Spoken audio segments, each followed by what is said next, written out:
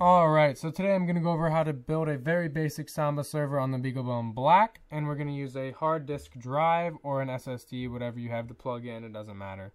So we're going to go ahead and open up Putty, and you're going to want to make sure you have the newest version of Ubuntu flashed onto the Beaglebone Black, as it is required for this guide. So we're going to go ahead and log into Ubuntu, and your password is going to be temppwd, so TEMP-PWD. I'm going to type in my password. Alright, now that we're in, we're going to want to do a sudo apt-get update. And that's just going to update our repos and be sure that we are on the newest version of the repos so we don't get any old versions of Samba.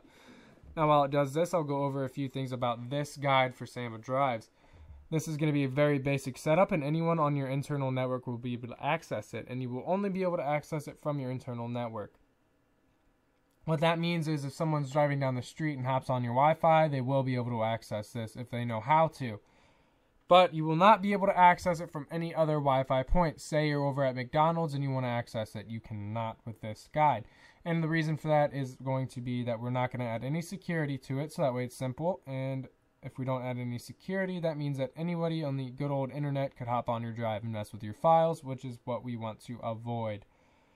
So now that that's done, we're going to go ahead and install a program called NTFS. And what that does is allow you to read the file system on your HDD.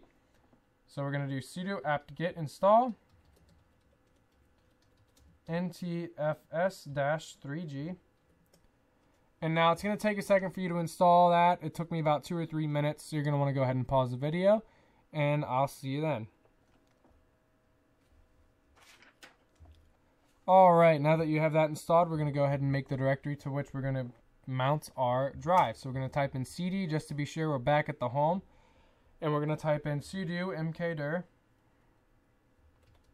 And that stands for make directory, mkdir /mnt. And as you see, I get the error because my file already exists, but you won't get that error. Then we're going to hit the up key on our keyboard so it brings up that old command, and then add a USB drive to it. There we go.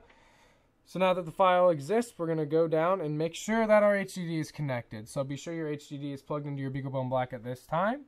And once you are sure it is, type in ls/dev/sd-arterisk, and that'll pull up everything that's connected. Now if you have more than one thing connected, you're going to get a little bit different of an output than I did. But if you only have one thing connected, you're going to get the same output, and you're going to want to use /dev/sda1. So I'd recommend keeping only one thing plugged in just so it's simple. And we're going to go ahead and use that /dev/sda1 then. Alright, and you're going to want to make sure you keep this mount command handy because every time you power off your Beaglebone, you're going to have to re-enter this mount command. Alright, so we're going to go ahead and mount now, and it's going to be MOUNT, and I'll go ahead and paste all of these commands into the description just so it's easy for you to copy and paste them in. And it's going to be mount /dev/sda1. And then we're going to type in our mount location, which is going to be mnt/, no dot. It's going to be mnt/USB drive, which is that folder we just created. And we're probably going to want to make sure we do it as a root. So sudo that command. And as you can see, it's denied because I already have it mounted. So we're going to go ahead and go on to the next thing, and we're going to install Samba now. Now this is going to take you a while to install once again, so you're going to want to pause the video once you type in the command. So sudo apt-get, and it's going to be samba common ben. Oops, I added too many Sambas there. And we're going to make sure we put in install.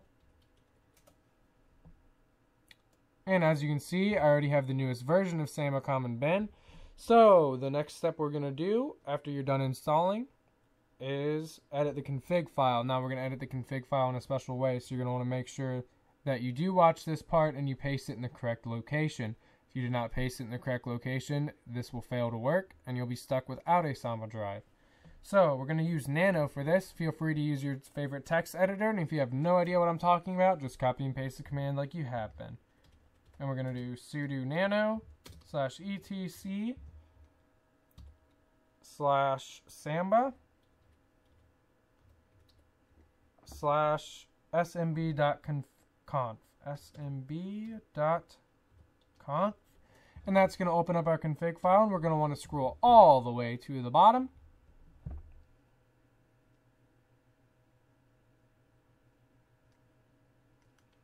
Alright, now that we're at the bottom, we're going to go back up a little bit here, and we're going to find a location that says printers. So you're going to want to watch right here on the left side. You'll see something like this. This is what it'll look like. You'll see printers, and then above printers is going to be profiles with all these ends here. So you're going to want to scroll down under printers, and you're going to see the line create mask right here. Scroll down one under that and paste the thing copied in the description that looks like this. It's going to say public, comment path, browsable, writable, guest, and read only. Now you're going to hit Control X and Y when prompted, and then enter again, and it's going to save that. For me, I'm just going to have to hit Control X because I didn't edit anything, so Control X. Alright, now that we have that done, we're going to go ahead and close Putty. Yes, we want to close the session. We're going to go down here to our file browser. If you're on a different version of Windows, go ahead and open it to your devices and locations. Now you're going to see here's my local hard disk and here's my boot drive, and I have this connected as a network location as Z, and I'll show you how to map it to your computer like that. So you're going to go over here on the left side and scroll all the way down to network. You're going to see ARM. You might have to come up here and hit your refresh button first, so I'll hit that real quick. It'll take a second to pop up because your computer goes through all of your IP addresses. And now you're going to see a folder called public. And all of your file systems will pop up right here if it is done correctly.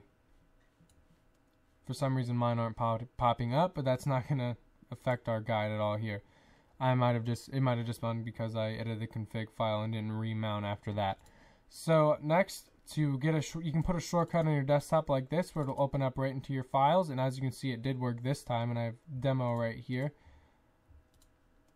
If I hit back, here we go, here's all my files, and that's just because I have it installed as a network location here. So to do that, we're going to go back into our file editor. We're going to go down to network. We're going to click on ARM.